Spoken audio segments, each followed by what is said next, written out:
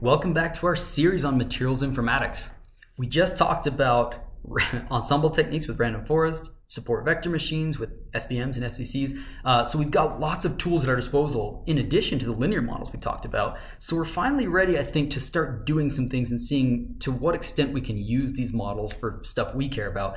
And what better thing to address first right out of the gate than extrapolation in materials informatics. I bring this up because when I used to go around giving talks about this, a question I constantly got from people was, yeah, but how will this ever do in the real world? Outside of your training data set, how's it going to actually predict some new material, right? With some awesome properties. If it never saw anything like that, it can't extrapolate. It can only learn interpolations between its data. So can it? Can't it? Let's sort of dive into this. We did a recent paper. We're going to talk about it in the context of that paper to sort of get to the bottom of this question. Okay? So first off, it is true that machine learning generally can struggle with extrapolation. Just for example, take this data, X and Y data.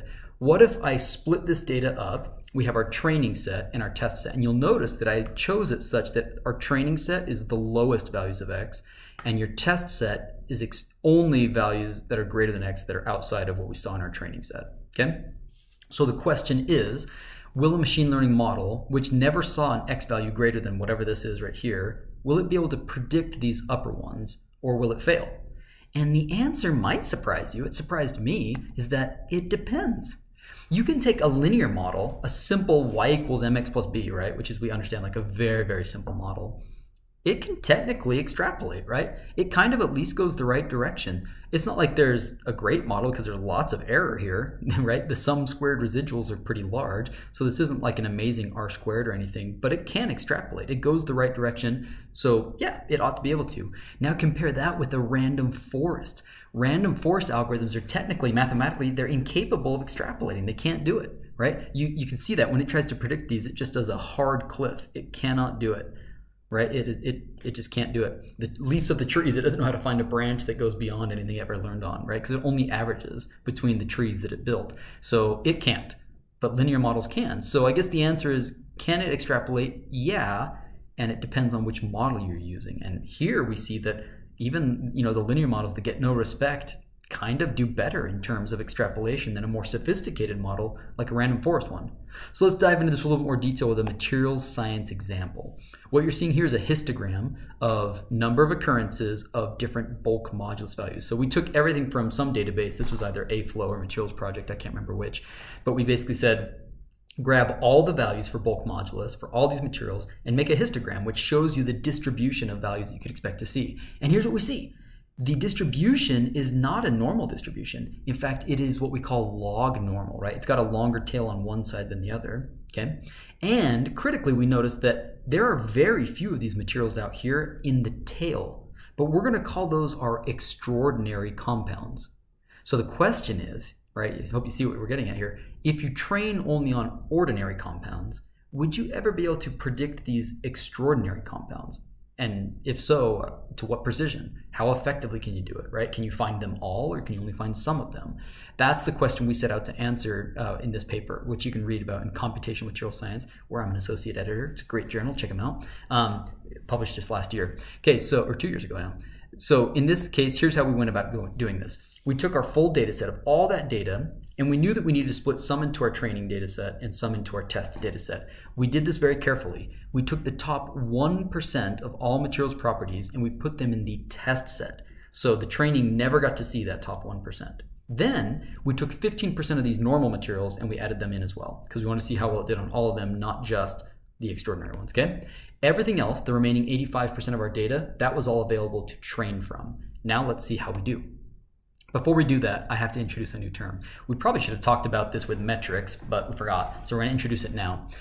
You can't just go off of precision, meaning when it makes a prediction, if it said it was extraordinary, was it extraordinary, or did it, when it predicts a value, how close is it to that value? That doesn't tell the whole story. That's precision. You also need recall. Recall comes from, like, if I were to tell you a list of numbers and I were to list 10 numbers off, and then I were to ask you to how many can you recall, if you could list back all 10, then you recall was 100%. You recalled all of them that should have been recalled, you were able to.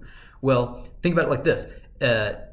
The recall is the fraction that should have been correctly classified that got correctly classified. That's different than precision. Like, take a look over here. Here you see this circle, and it's got green and it's got red, and then the rest of it, you've got your larger dark green rectangle and your gray rectangle.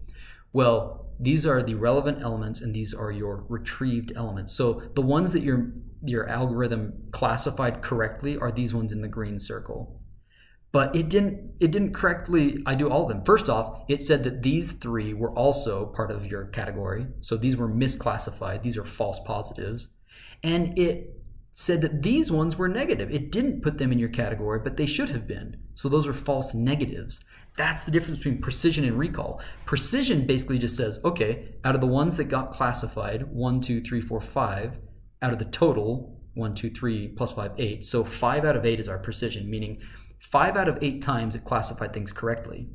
But recall says, yeah, but you only classified 1, 2, 3, 4, 5 of the ones that should have been classified when there was another 1, 2, 3, 4, 5, 6, 7. There were 7 more that didn't get classified correctly because it called them negative when they should have been positives, right? So that's recall, is the green part of the circle divided by the green plus, the total green section of the circle, total green section of the data. Does that make sense? So that's the difference between precision and recall. They're both important. Precision's important, recall's important. It depends on what you're trying to do. Are you trying to find all of something? Then recalls matters. And if you don't care about if you get a few wrong ones in there, then you minimize precision. We often want to maximize both to the extent possible, so we need a new metric that combines those together. One way to do that would be to calculate their harmonic mean, which we call the F1 score, where you do 2 times, you multiply them together, your precision and your recall scores, and you add them, you divide that by their sum, precision plus recall. That would give you the F1 score. Whew. So now we know how to talk about both precision and recall, so we're able to now talk about how we do in extrapolating, okay? So take a look here. I think this is really cool. First, consider the figure on the left. This is with a regression, okay? What you're seeing here is a regression where we're trying to predict the bulk modulus values and compare those to the actual values. So the y-axis is our predicted values. The x-axis is the actual values in our test set, okay? You can see how we do. Again, things that are above 300 and whatever, 10 or something, are extraordinary. They're the top 1%, so those are our extraordinary compounds. Well, some things got misclassified. For example, these ones down here in the purple region, they were predicted to have quite low values, like 175. So those ones, we got it wrong.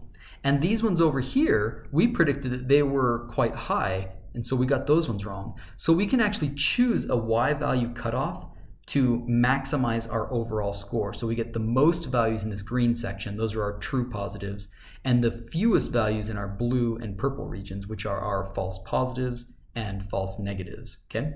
So we choose the y value that maximizes that outcome, that gives us the best possible performance, and yeah, we can do it. It put 90% of the data that was true negatives in the right box. It put 4% of the data as false positives.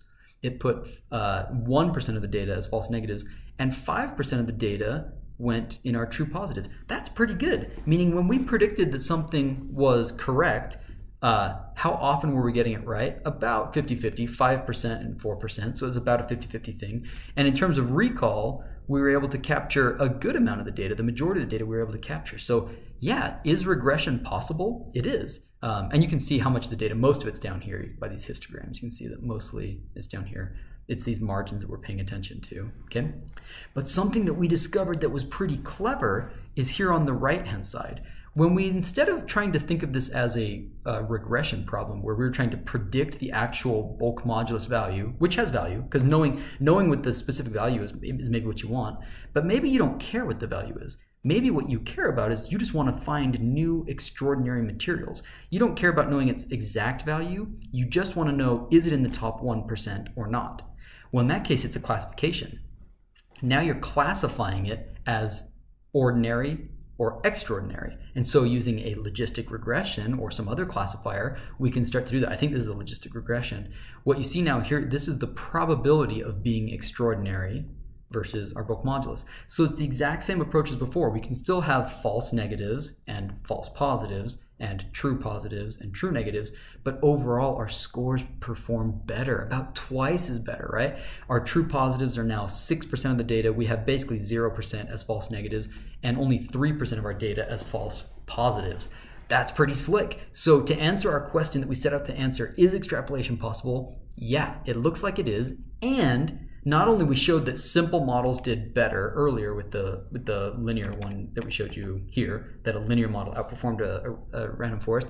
Now we can add to that finding that simple models might do better, but now we can say they do better and classification might outperform regression, right? Treating it as just a binary classification might do even better. Now, I've shown you only one material property, right? So obviously we should try different algorithms and different properties. So what you're seeing here is bulk modulus, thermal conductivity, shear modulus, band gap, divide temperature, thermal expansion. So 6 different materials properties. And now we're going to try 4 different models. We're going to try ridge, that's a linear model with regularization. We learned about that in a previous video. We're going to try a support vector regression, which is a nonlinear, more complicated model using the support vector machine, but it's still a regression. And then we're going to do logistic regression. That's a classification. I know, terrible name. Logistic regression is a linear classification model compared to support vector classification. So the SVR and the SVC are more complicated models. The ridge and the logistic are simpler. Logistic and SVC are classification. Ridge and SVR are regressions. How do we do? Well, across the board, we see that our best performance comes from classification, and we see a slight edge, if I'm looking at it, in our total overall F-score, I see a slight edge towards linear models as opposed to complex models. So classification outperforms, simpler models tend to actually do a little bit better here, and extrapolation looks possible. Now, we went to publish this and we actually got some great reviewers. So whoever you are out there, we appreciate your comments because you had some great suggestions. Here's 2 things they pointed out. They said, okay, that's great and all, but in your data, how would it have performed if there was a gap in your data? What do I mean? Like, let's go back to this sort of drawing. What if you, because we trained it basically, we trained it all the way up to the 1% and we included all that. They were basically saying, well, what if you chopped some portion of your data out right there so you have a gap now between your extraordinary materials and the not extraordinary ones? It's a great idea. And you can try and change the size of that gap. And then I don't know if they had it or if we did, but somebody suggested that, well, you could do the same thing, not just with the X value of your target label. What if you had gaps in terms of the composition? So in other words, what if you never give it tungsten as a value to train on, and then you have it predict values that have tungsten? Right? How do you do that? That's a form of chemical extrapolation, right? So how do we do? We tried that. We tried that with a bunch of different things, right? We would hold out certain elements and then we would see if we can predict them. We would build in a gap and then see if we could predict and how that changed our performance. We would build in space group gaps, like if you never have a certain type of space group, how does it do in predicting that space group? And we basically say that even with these gaps, you're able to extrapolate. It does influence your performance a little bit, and you can read our paper there in Computational Material Science to learn a little bit more about it, but it's still possible. It's a great suggestion. Okay. In fact, actually, here's some of our data. Here's showing all of our data. Here you can see your precision and your recall, so-called rocking curves, right?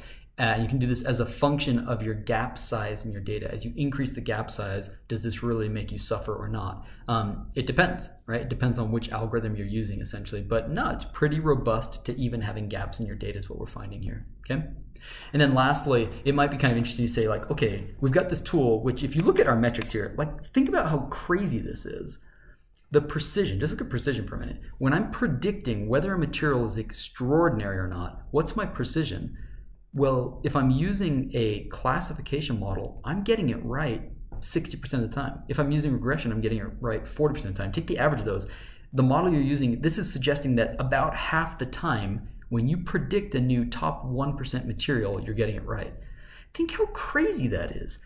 I mean, could you tell your grad student or your friend or your colleague or fellow scientist right now, out of these 10 materials, this one and this one are going to be top 1% materials, and could you have 50% accuracy in those predictions? That would be insane. You could be pumping out new extraordinary materials every day of the week if you wanted to, if that was the case. So is that the case, right?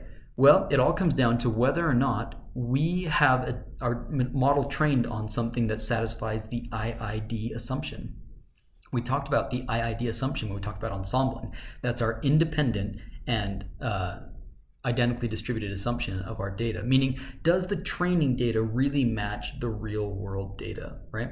So this is a little bit tricky to sort of, we don't know, because we don't know what the real world, we don't know what the true unknown distribution of data is, right? We have things that we could sort of compare it to. Here's our top 1% in our A-flow data, right? Using this classification approach, here's the things that showed up in the top 1%. And then let's go ahead and use our model to predict the top 1% materials of actual materials that have been made. So that's things from the PCD database, the Pearson Crystal database. And then let's compare them. And if you look at what elements are present, this is heavy on carbon, nitrogen, rhenium, tungsten, main group elements and your transition metals, right? And basically the same thing happens here, but the range is not the exact same, but it's certainly compelling to say we're probably not too far off. So in the real world, if I sent my students to the lab and tried to discover new top 1% materials, how would this do? Would I really get 50% or slightly better? This is encouraging. This is what I would say is probably encouraging. So yeah, I hope we've put to bed this question, can you extrapolate? Let's summarize. Yeah, you can. Simple models might outperform complex ones, right? Linear ones might outperform other ones. And classification seems to outperform regression. That's a pretty cool finding. So I hope that was interesting. In our next video, we're going to turn our attention to clustering. So that's an unsupervised machine learning technique, which is valuable for a lot of what we do in materials informatics. So stay tuned. We'll talk about clustering next.